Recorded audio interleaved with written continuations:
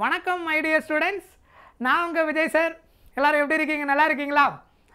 Okay, இன்னைக்கு கிளாஸ்ல நம்ம என்ன பார்க்க போறோம் அப்படின்னா 1 மந்த்ல எப்படி நம்ம ஒரு 100+ மார்க் நீட் ஃபிசிக்ஸ்ல ஸ்கோர் பண்றது, என்னென்ன மாதிரி சாப்டர்ஸ் எல்லாம் நம்ம செலக்ட் பண்ணி ப்ரிப்பேர் பண்ணா அந்த 100+ மார்க் ஸ்கோர் பண்ண முடியும், அதுதான் நம்ம இந்த கிளாஸ்ல டிஸ்கஸ் பண்ண போறோம். ஓகேவா? சேனலுக்கு இப்போதான் யாரோ ஃபர்ஸ்ட் டைம் வரீங்கன்னா மறக்காம லைக் பண்ணுங்க, சப்ஸ்கிரைப் பண்ணுங்க.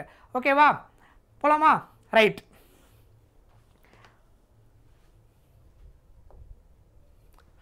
ஸோ நம்ம ஃபிசிக்ஸ் அந்த சப்ஜெக்ட் நம்ம ஆல்ரெடி சொல்லியிருக்கோம். ப்ரிப்பேர் பண்ணுறதுக்கு முன்னாடியே ஃபிசிக்ஸ் சப்ஜெக்டை எப்படி படிக்கணுன்ற ஃபஸ்ட்டு ஐடியா நமக்கு தெரிஞ்சிருக்கணும். புரியுதா? ஃபஸ்ட்டு விஷயம் வந்து மைண்ட் செட். நமக்கு பாசிட்டிவ் மைண்ட் செட் வேணும். அந்த சப்ஜெக்ட் வந்து ரொம்ப கஷ்டமான சப்ஜெக்ட்டு அப்படின்ற மைண்ட் செட்லேருந்து கொஞ்சம் தூக்கி ஓர வச்சுட்டு அந்த சப்ஜெக்ட்லேயும் ஈஸியான சாப்டர்ஸ் இருக்குது, அந்த சப்ஜெக்ட்டும் கரெக்டாக புரிஞ்சுக்கிட்டால் ஈஸியாக அதில் ஸ்கோர் பண்ண முடியும். அந்த மாதிரி ஃபஸ்ட்டு பாசிட்டிவ் மைண்டை கொண்டு வாங்க. அது கஷ்டமாக இருக்கும் நீங்கள் யோசிச்சு இருந்தீங்கன்னா எந்த ஒரு சப்ஜெக்ட்டுமே கஷ்டமாக தான் இருக்கும். எல்லா சப்ஜெக்ட்டுக்குமே அதுக்கான ஒரு பேட்டர்ன் இருக்கும், அதுக்குன்னு ஒரு டெக்னிக் இருக்கும் அதை ப்ரிப்பேர் பண்ணுறதுக்குன்னு. அதை ஃபஸ்ட்டு என்னென்னு தெரிஞ்சுக்கிட்டு அதுக்கேற்ற மாதிரி அந்த சப்ஜெக்ட் நீங்கள் ப்ரிப்பேர் பண்ணிங்கன்னா கண்டிப்பாக நீங்கள் என்ன பண்ண முடியும், அந்த சப்ஜெக்ட்லேயும் நிறைய மார்க் ஸ்கோர் பண்ண முடியும். ஸோ ஃபிசிக்ஸ் டஃப்பான சப்ஜெக்டாக இனிமேல் நீங்கள் ஃபீல் பண்ணாமல் அதில் என்னென்ன சாப்டர்ஸ்லாம் நம்ம ஃபோக்கஸ் பண்ணால் மார்க் நிறைய ஸ்கோர் பண்ண முடியும். எல்லா சாப்டரும் ஈக்குவல் நம்பர் ஆஃப் கொஸ்டின்ஸ் வரப்போகிறது இல்லை. எல்லா சாப்டரும் நமக்கு கண்டிப்பாக கஷ்டமாக இருக்க போகிறதில்ல. ஒரு சாப்டரில் ஈஸியான சாப்டரும் இருக்கும், அது ஹை வெயிட்டேஜாகவும் இருக்கக்கூடிய சாப்டர்ஸும் நமக்கு இருக்குது. ஸோ அதெல்லாம் நம்ம கரெக்டாக செலக்ட் பண்ணி ப்ரிப்பேர் பண்ணால் போதும். கண்டிப்பாக நீங்கள் என்ன பண்ணிடலாம், ஈஸியாக ஒரு 100 மார்க்கு ஸ்கோர் பண்ணிடலாம். அதுக்கு மேலே நீங்கள் ஸ்கோர் பண்ண முடியும். நான் சொல்கிறது மினிமம் 1 மந்த் டியூரேஷனில் பண்ணுறதுக்கான அந்த ஸ்ட்ராட்டஜி தான் நம்ம பார்க்க போகிறோம். ஸோ மைண்ட் செட்டு ரொம்ப முக்கியம். அதுக்கப்புறம் நீங்கள் என்னென்ன சாப்டர்லாம் நம்ம செலக்ட் பண்ணுறோமோ அந்த சாப்டருடைய கான்செப்ட்டு, அதில் இருக்கக்கூடிய ஃபார்முலாஸ், இன்டர்லிங்க் என்னென்ன ரிலேஷன்ஸ் இருக்குது, அதுக்கப்புறம் கிராஃபு, இதெல்லாமே கம்ப்ளீட்டாக நீங்கள் என்ன பண்ணிடணும், ப்ராக்டிஸ் பண்ணி தரவு பண்ணி வச்சுக்கணும். அதுக்கப்புறம் நீங்கள் என்ன பண்ணணும், ப்ரீவியஸ் இயர் கொஷின்ஸ் அந்தந்த சாப்டர்லேருந்து கண்டிப்பாக எடுத்து ஒர்க் அவுட் பண்ணணும். ஸோ அந்த ப்ரீவியஸ் இயர் கொஷினை ஒர்க் அவுட் பண்ணால் தான் நமக்கு என்ன கிடைக்கும், என்ன மாதிரி கொஷின்ஸ் எல்லாம் இந்த சாப்டரில் ஒரு சாப்டர்லேருந்து கேட்டிருக்காங்க, நம்ம என்னெல்லாம் இம்பார்ட்டன்ஸ் இப்போ பார்க்க போகிறோமோ அதுலேருந்து கொஷின்ஸ் எப்படி வந்திருக்குது, அதில் assertion reasoning type of question கேட்குறாங்களா, statement based வந்திருக்கா, ப்ராப்ளம்ஸ் அதிகமாக ஃபோக்கஸ் பண்ணியிருக்காங்களா, அது எல்லாமே நம்ம ஃபஸ்ட்டு அனாலிசிஸ் பண்ணிடணும். அதுக்கப்புறம் நம்ம படித்த கான்செப்டை பேஸ் பண்ணி அவங்க எப்படி கொஷின்ஸை இன்டெரக்டாக கேட்டிருக்காங்க, நமக்கு ஃபார்முலா தெரிஞ்சிருந்தாலும் நமக்கு கரெக்டாக அந்த கொஷினுக்கு அந்த ஃபார்முலான்னு கண்டுபிடிக்க முடியாமல் போகுதுன்னா, ஸோ நம்மளால் ஏன் கண்டுபிடிக்க முடியல, எந்த டேட்டாவை நம்ம தப்பாக ரீட் பண்ணியிருக்கோம், இல்லை எந்த டேட்டாவை நம்ம தப்பாக அண்டர்ஸ்டாண்ட் பண்ணியிருக்கிறோம், கொஷின்லையா இல்லை ஃபார்முலாவை நம்ம கரெக்டாக அண்டர்ஸ்டாண்ட் பண்ணலையா, இல்லை நம்ம கான்செப்ட் சரியாக படிக்கலையா, இதெல்லாம் ஃபஸ்ட்டு அனாலிசிஸ் பண்ணிக்கணும். ஏன்னா டெஸ்ட்டு எழுதுனீங்கன்னா தான் உங்களுக்கு என்ன கிடைக்கும், எப்பயுமே கிளாரிட்டி கிடைக்கும். அதுவும் previous year question work out பண்ணும்போது ஐடியாஸ் கிடைக்கும். இதுக்கு முன்னாடியெல்லாம் கொஷின்ஸ் எப்படி வந்திருக்குன்ற ஒரு கிளாரிட்டி அதில் தான் உங்களுக்கு கிடைக்கும். ஸோ கம்பல்சரி நீங்கள் ப்ரீவியஸ் இயர் கொஷின்ஸை அட்டன் பண்ணியே ஆகணும். எந்த ஒரு என்ட்ரன்ஸ் எக்ஸாமுக்கும் அது ரொம்ப ஹெல்ப்ஃபுல்லாக இருக்கும் நமக்கு. புரியுதா? ஸோ அதை எப்பயுமே மிஸ் பண்ணிடாதீங்க. கிளியர்? போலாமா? ஸோ இங்கே பார்த்தீங்கன்னா 2013 to 25 கொஷின் பேப்பர் இருக்கு இல்லையா, நீட் ஃபிசிக்ஸில் 2013 to 25ல் எவ்வளோ கொஷின்ஸ் ஓவரால் நமக்கு வந்திருக்குன்னா 842 கொஷின்ஸ். ஸோ 842 கொஷின்ஸ் நமக்கு ஓவராலாக இந்த 13 to 25 இந்த டூரேஷனில் நமக்கு ஃபிசிக்ஸில் மட்டும் ஃபோக்கஸ் பண்ணியிருக்கிறாங்க. இந்த 842 கொஷின்ஸில் எந்தெந்த சாப்டரோட கொஷின்ஸ் வந்து அதிகமாக ஃபோக்கஸ் பண்ணியிருக்கிறாங்க, ஸோ அதை தான் நம்ம இங்கே கம்ப்ளீட்டாக உங்களுக்கு அந்த இதில் கொடுத்துருக்கேன், கம்பேரிசன் கொடுத்துருக்குறேன். சொல்கிறது புரியுதா? ஸோ இதெல்லாமே நமக்கு ஹை வெயிட்டேஜ், அந்த டாப் 10 சாப்டர்ஸ், அதில் அந்த டியூரேஷனில் ஃபோக்கஸ் பண்ண டாப் 10 சாப்டர்ஸ் அதுதான் இங்கே இருக்குது. ஸோ அதை தான் நம்ம ஃபோக்கஸ் பண்ண போகிறோம். ஓகேவா? இதில் பார்த்தீங்கன்னா கொஷின்ஸ் வந்து எப்படியெல்லாம் கேட்டிருக்காங்க பாருங்கள். கொஷின் பேட்டர்னே நீங்கள் பார்த்தீங்கன்னா கான்செப்ட் பேஸ்டு கொஷின்ஸ் அரௌண்ட் 64% இருந்திருக்கு. இந்த பீரியடில் வந்தக்கூடிய கொஷின்ஸ் எல்லாத்தையும் நீங்கள் அனாலிசிஸ் பண்ணி பார்த்தீங்கன்னா 64% ஆஃப் கொஷின்ஸ் எதை பேஸ் பண்ணியிருக்கு, கான்செப்டை பேஸ் பண்ணியிருக்கு. நீங்கள் ஃபிசிக்ஸ்ன்ற அந்த சப்ஜெக்ட் அண்டர்ஸ்டாண்ட் பண்ணியிருந்தால் தான் நீங்கள் அந்த கொஷின்லாம் ஆன்சர் பண்ண முடியும். புரியுதா? அதுக்கப்புறம் பார்த்தீங்கன்னா straight forward question around 24%. NCERT மட்டும் நீங்கள் தரவாக தெளிவாக படிச்சிருந்தீங்கனாலே அதில் இருக்கிற இன்னும் டேட்டாஸை யூஸ் பண்ணி அப்படியே டேரெக்டாக கொஷின்ஸ் கேட்டிருப்பாங்க, அப்படியே நீங்கள் ஆன்சர் பண்ணுற மாதிரி இருக்கும். டெக்ஸ்ட் புக்கில் இருக்கிற அந்த கான்செப்ட் அப்படியே பேஸ் பண்ணி கொஷின்ஸ் வந்திருக்கும். ஸோ அந்த மாதிரி கொஷின்ஸ் நமக்கு 24%. ஹையர் ஆர்டர் திங்கிங் பார்த்தீங்கன்னா 12%. அது சில இயர்ஸில் தான் வந்திருக்கும், இல்லை சில கொஷின் பேப்பரில் 1 or 2 கொஷின்ஸ் அந்த மாதிரி இருந்திருக்கும். புரியுதா? அது வந்து ரொம்ப டெப்த்தாக திங்க் பண்ணி சால்வ் பண்ணுற மாதிரி இருக்கும். அது ரொம்ப ஃபிசிக்ஸ் வந்து ரொம்ப டெப்த்தாக அண்டர்ஸ்டாண்ட் பண்ணி மேத்தமெட்டிக்கலாகவும் நிறைய கால்குலேஷன் போட்டு ஆன்சர் கெட் பண்ணுற மாதிரி இருக்கும். அது எல்லாமே கொஞ்சம் ஹையர் ஆர்டர் திங்கிங்கில் இருக்கும். அந்த டைப் ஆஃப் கொஷின்ஸ் அரௌண்ட் உங்களுக்கு 12% இருக்குது. பட் ஓவராலாக பார்த்தீங்கன்னா கான்செப்ட் தெரிஞ்சிருந்தாலே 64% ஆஃப் கொஸ்டின்ஸ் அட்டன் பண்ணுற மாதிரி தான் அவங்க வச்சிருந்துருக்காங்க NCERT. ஸோ இப்போ நம்ம இதை தரவு பண்ணிட்டாலே அரௌண்ட் 88% ஆஃப் கொஸ்டின்ஸ் அட்டன் பண்ணுற மாதிரி தான் அவங்க வச்சிருக்காங்க. ஸோ இது வந்து 12% வந்து it is differ year to இயரில் வந்து மாறி இருக்கும். சில இயர்ஸில் எல்லாமே ஈஸியாக அட்டன் பண்ணுற மாதிரிலாம் இருந்திருக்கு, சில இயர்ஸில் வந்து பார்த்தீங்கன்னா அது டிஃபர் ஆகிருக்கு. புரியுதா உங்களுக்கு? ஸோ ஓவராலாகவே நமக்கு வந்து கான்செப்டை பேஸ் பண்ண கொஸ்டின்ஸ் தான் அதிகமாக இருக்கும். ஸோ அதனால் ஃபிசிக்ஸ் வந்து கான்செப்ட் புரிஞ்சிருந்தாலே நீங்கள் ஆன்சர் பண்ணுற மாதிரி தான் இருக்கும். கொஞ்சம் மேக்ஸும் கொஞ்சம் ஃபாஸ்ட்டாக போட கற்றுக்கிட்டிங்கன்னா இன்னும் நீங்கள் ஈஸியாக ஆன்சர் கெட் பண்ணிட முடியும். ஸோ இப்போ வாங்க அந்த டாப் 10 சாப்டர்ஸ் என்னென்னலாம் அவங்க கொடுத்துருக்காங்கன்றத நம்ம ஒன்று ஒன்றா பார்ப்போம். இதில் இருக்கிறதுலே ஹையஸ்ட் வெயிட்டேஜ் இருந்த சாப்டர் நமக்கு எது இருந்ததுன்னா கரண்ட் எலக்ட்ரிசிட்டி. கரண்ட் எலக்ட்ரிசிட்டி பார்த்தீங்கன்னா ரீசெண்ட் இயர்ஸ்லாம் 4 கொஷின்ஸ் வரைக்கும் ஃபோக்கஸ் பண்ணுறாங்க. 3 கொஸ்டின்ஸ் மினிமம் வந்துட்டு சில இயர்ஸ்லாம் 4 கொஸ்டின்ஸ் அந்த ஒரு சாப்டர்லேயே ஃபோக்கஸ் பண்ணுறாங்க. ஸோ இதுலேருந்து உங்களுக்கு தெரிஞ்சிருக்கும் அது எவ்வளோ ஹை வெயிட்டேஜ் சாப்டர்னு. ஸோ அது சிலபஸுமே நமக்கு சிம்பிள் தான், ஹெட்டிங்கும் நமக்கு ரொம்ப சிம்பிள் தான். அதிலிருந்து வர கொஸ்டின்ஸ் அட்டன் பண்ணுறது நீங்கள் ப்ராக்டிஸ் நிறைய பண்ணலே ரொம்ப ஈஸியாக அட்டன் பண்ணலாம். அதில் ரெசிஸ்டிவிட்டி பேஸ் பண்ணி என்ன இருக்குது, ஓம்ஸ் லா எப்படி யூஸ் பண்ணுறோம், கிர்ச்சாஃப்ஸ் லா, வீல்ஸ்டோன் பிரிட்ஜ், இதை பேஸ் பண்ணி தான் இருக்கும். சரியா? இதில் இருக்கிற ப்ரீவியஸ் இயர் கொஸ்டின்ஸ்லாம் நீங்கள் ஒர்க் அவுட் பண்ணிட்டு அதுக்கப்புறம் அடிஷ்னலாக மார்க் டெஸ்ட் நீங்கள் நிறைய அட்டன் பண்ணிங்கன்னா அந்த சாப்டர்லேருந்து வரக்கூடிய கொஸ்டின்ஸ் நீங்கள் கண்டிப்பாக அட்டன் பண்ண முடியும். ஸோ கண்டிப்பாக மினிமம் 3 கொஸ்டின் நமக்கு அதிலிருந்து ஃபோக்கஸ் பண்ணிடுறாங்க. புரியுதா? So that is one of the very high weightage chapter. நீங்கள் எல்லாத்தையும் படிக்க முடியலன்னா நீங்கள் ஃபஸ்ட்டு என்ன பண்ணணும், சூஸ் பண்ணணும். இந்த 10 சாப்டர் தான் நம்ம 1 மந்த்தில் ஃபோக்கஸ் பண்ண போகிறோம். இதை ஃபோக்கஸ் பண்ணிங்கனாலே 100+ கண்டிப்பாக ஸ்கோர் பண்ண முடியும். இதில் ஏதாவது ஒரு சாப்டர் நீங்கள் முன்ன பண்ணியிருந்தீங்கனாலும் கண்டிப்பாக 100+ ஸ்கோர் பண்ண பாசிபிலிட்டி வந்துடும் ஓவரால். புரியுதா? ஸோ அரௌண்ட் எவ்வளோ கேட்டிருக்காங்க, இதில் 54 கொஸ்டின்ஸ் வந்துருக்குது.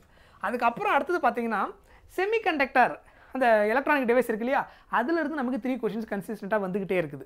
புரியுதா? So that also very important chapter. அதுவுமே நமக்கு என்னது 12th ஃபிசிக்ஸ். எப்படி கரண்ட் எலக்ட்ரிசிட்டி 12th ஃபிசிக்ஸில் வருமோ செமிகண்டக்டர் என்னது 12th ஃபிசிக்ஸில் தான் வரும். That is very small chapter. ஆக்சுவலாக அது நமக்கு கம்ப்ளீட்டாக அது நிறைய தியரி போர்ஷன்ஸ் தான் இருக்கும்.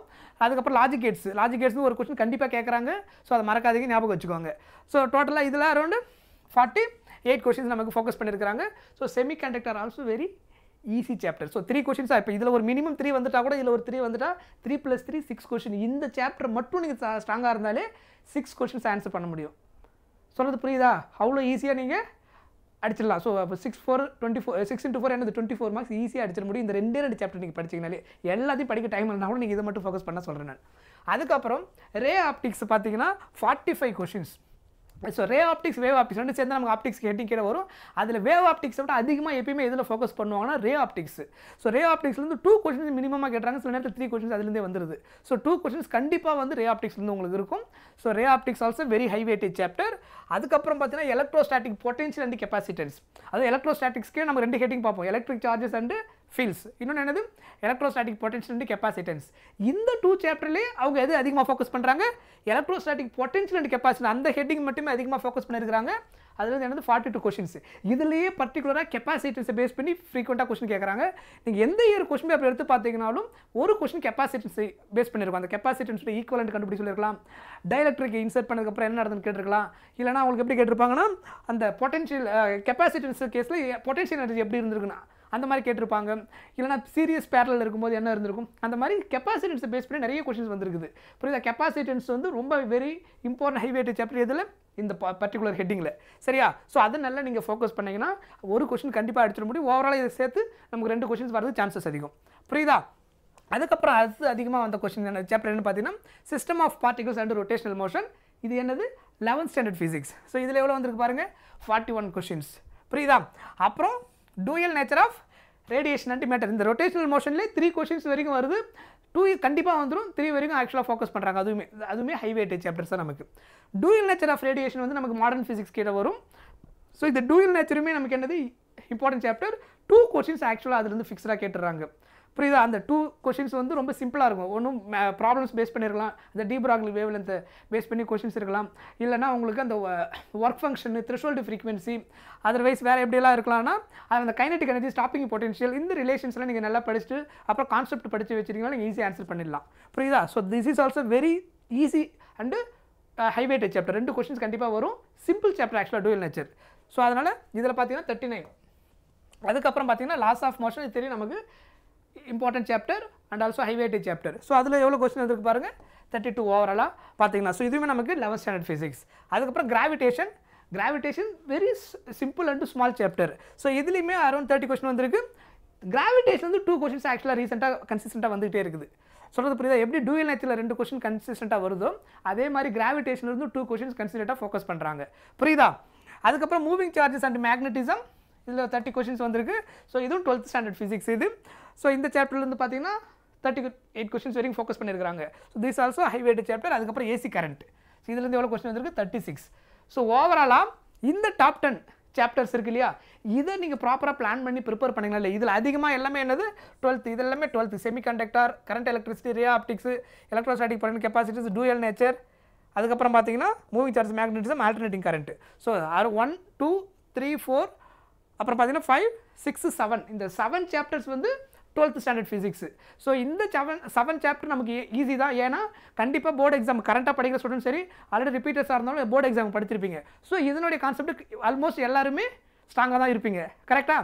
ஸோ இப்போ அதுலேருந்து அடிஷ்னலாக நீங்கள் என்ன பண்ணிக்கணும், நீட் கொஷின்ஸ் எப்படி வந்திருக்குது, ப்ரீவியஸ் இயர் கொஷின் எப்படி வந்திருக்குது, ஃபார்முலாஸ்லாம் எப்படி ஞாபகம் வச்சுக்கணும், அதெல்லாம் நீங்கள் கொஞ்சம் ப்ராக்டிஸ் பண்ணிட்டீங்கன்னா இதிலிருந்து வரக்கூடிய எல்லா கொஸ்டினுக்கும் ஈஸியாக ஆன்சர் பண்ணிட முடியும். புரியுதா?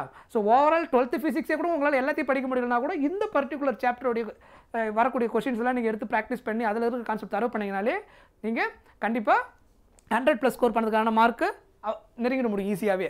அப்புறம் 11th வந்து உங்களால் 11th ஃபிசிக்ஸ் ஜென்ரல் நிறைய ஸ்டூடெண்ட்ஸ் ட்ரையாக ஃபீல் பண்ணுறாங்க. அது வால்யூம் 2 சுத்தமாக படிக்கிறதே கிடையாது. ஸோ வால்யூம் 2 உங்களுக்கு ரொம்ப கஷ்டமாக இருக்குது, என்னால் சுத்தமாக படிக்க முடியல அப்படின்னா வால்யூம் 1லேயே உங்களால் எல்லாத்தையும் படிக்க முடியலனா கூட அட்லீஸ்ட் இம்பார்ட்டண்டான சாப்டர்ஸ் நீங்கள் அதை மட்டும் ஃபோக்கஸ் பண்ணிங்கன்னா கூட நீங்கள் கண்டிப்பாக என்ன பண்ணிட முடியும், ஈஸியாக மார்க் பூஸ்ட் பண்ணிக்க முடியும். புரியுதா? 11th ஸ்டாண்டர்ட் ஃபிசிக்ஸில் அதுலேயே நம்ம ஃபோக்கஸ் பண்ண போகிறது மெயின் சாப்டர் எதுன்னு பார்த்தீங்கன்னா சிஸ்டம் ஆஃப் ரொட்டேஷனல் மோஷன், அதுக்கப்புறம் பார்த்தீங்கன்னா loss of motion, gravitation. So gravitation simple chapter. So கொஞ்சம் நமக்கு அண்டர்ஸ்டாண்ட் பண்ண டைம் எடுக்கிற சாப்டர் எதுன்னு பார்த்தீங்கன்னா இந்த ரொட்டேஷனல் மோஷனும் லாஸ் ஆஃப் மோஷனும். புரியுதா? இது ரெண்டும் கொஞ்சம் டைம் எடுக்கும். பட் எனிவே 11th நீங்கள் எல்லாத்தையும் ஃபோக்கஸ் பண்ணலாம். அட்லீஸ்ட் இந்த சாப்டர் நல்லா ஃபோக்கஸ் பண்ணிங்கன்னா கூட உங்களுக்கு மார்க் அந்த ஈஸியாக வந்து 100க்கு மேலே கொண்டு போகிறதுக்கான பாசிபிலிட்டிஸை இன்க்ரீஸ் பண்ணிக்கலாம். இதிலிருந்து அடிஷ்னலாக இன்னொரு சாப்டர் நீங்கள் ஃபோக்கஸ் பண்ணிக்கணும். என்னது? First chapter units and measurement. ஏன்னா அதுலேருந்துமே 2 to 3 கொஷின்ஸ் ரீசெண்ட் இயர்ஸில் ஃபோக்கஸ் பண்ணுறாங்க. ஓவரால் இதில் வந்து அது நம்பர் ஆஃப் கொஸ்டின் ஜாஸ்தி இல்லை. நான் சொல்கிறது ரீசெண்டாக அந்த 4 இயர்ஸ் இந்த இதில் கேப்பில் பார்த்தீங்கன்னா சில இயர்ஸில் 3 கொஷின்ஸ் கன்சிஸ்டண்டாக வந்திருக்கு. இப்போ 25ல் கூட பார்த்தீங்கன்னா 2 கொஷின்ஸ் வந்துருந்தது. ஸோ அதுவும் சிம்பிள் சாப்டர் தான், யூனிட்ஸ் அண்ட் மெஷர்மெண்ட். அந்த சாப்டர்லேயே டைமென்ஷனல் அனாலிசிஸ் ஃப்ரீக்வெண்ட்டாக ஃபோக்கஸ் பண்ணுறாங்க. அதுக்கப்புறம் மெஷர்மெண்ட், ஸோ அந்த screw gauge and vernier கேலிப்பரை base பண்ணி ஒரு கொஷின்ஸ் வந்து கம்ப்ளீட்டாக ஃபோக்கஸ் பண்ணிடுறாங்க. சொல்கிறது புரியுதா? கிளியர்? அதுக்கப்புறம் அந்த எரர் அனாலிசிஸ் அதுக்குள்ளே இருக்கும், பர்சன்டேஜ் அந்த எரர் கண்டுபிடிக்கிறது, அதுவுமே இம்பார்ட்டன்ட் சிக்னிஃபிகன்ட் ஃபிகர்ஸ். ஸோ அது ஒரு ஓவரால் இது சிம்பிள் சாப்டர் தான். ஸோ அதையுமே அடிஷ்னலாக இது கூட சேர்த்து நீங்கள் ஃபோக்கஸ் பண்ணிட்டீங்கன்னா ஓவராலாக இந்த 10 ப்ளஸ் அடிஷ்னலாக இப்போ ரீசெண்ட் ட்ரெண்டில் இருக்கக்கூடிய ஹைவேட் சாப்டர் அதுவும் ஒன்றா இருக்கிறதுனால நீங்கள் அதே ஆட் பண்ணிட்டீங்கன்னா 100+ன்றது வெரி சிம்பிள். இதில் ஏதாவது ஒரு சில சாப்டர் நீங்கள் கரெக்டாக அண்டர்ஸ்டாண்ட் பண்ண முடியல, இல்லை படிக்கிற டைம் இல்லாமல் போயிட்டு மேனேஜ் பண்ண முடியாமல் போனால் கூட ஓவரால் நீங்கள் ஏதோ ஒரு சாப்டரில் என்ன ஆகிடும், உங்களுக்கு அது டேலி ஆகிடும். 100ன்றது ரொம்ப ஈஸி. ஸோ 1 மந்த்தில் நீங்கள் எல்லாத்தையும் நீங்கள் படிக்க டைம் இல்லைனாலும் இதை மட்டும் பிளான் பண்ணி ப்ரிப்பேர் பண்ணி இதில் இருக்கிற ப்ரீவியஸ் இயர் கொஷின்ஸ் எல்லாத்தையும் நீங்கள் ஒர்க் அவுட் பண்ணிங்கன்னா கண்டிப்பாக நீங்கள் என்ன பண்ணிடலாம், 100+ ஸ்கோர் பண்ணிட முடியும். எதையுமே பிளான் பண்ணி ப்ரிப்பேர் பண்ணால் கண்டிப்பாக என்ன பண்ண முடியும், என்ட்ரன்ஸ் எக்ஸாமை கிளியர் பண்ணிட முடியும். புரியுதா? அன்பிளான்டாக எதுவுமே பண்ணாதீங்க. உங்களுக்கு ஒரு கோல் வச்சுக்கோங்க.